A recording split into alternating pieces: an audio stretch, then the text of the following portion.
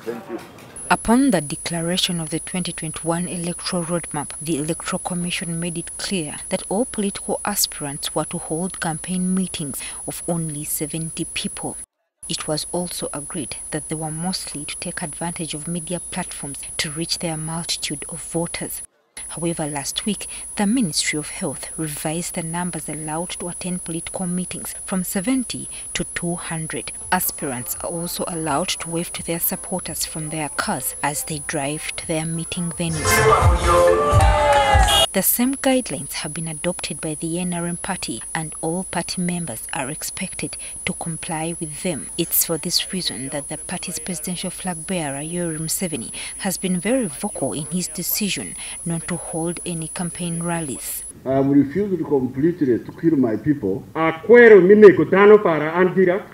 calling them in rallies. That's why, and yet it's not necessary.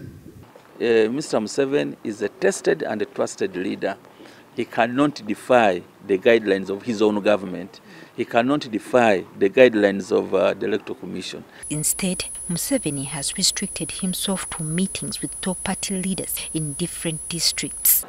And we are maintaining the 200 attendance in our meetings. And good enough, the highest number we have had is about 179. However, some NRM flag bearers and supporters have failed to pick a leaf from their party chairman. For them, rallies and processions are an everyday occurrence. Every flag bearer should emulate our topmost leader. Political analyst Rogers Mulindwa attributes this to the pressure that the NRM flag bearers are facing from their opposition colleagues. They are encouraged to follow suit with what the opposition is doing, because the opposition is gaining ground just because they are violating the COVID rules and their confrontation with the police. Then this one attracts, number one, the public sympathy and the protest vote from the voters.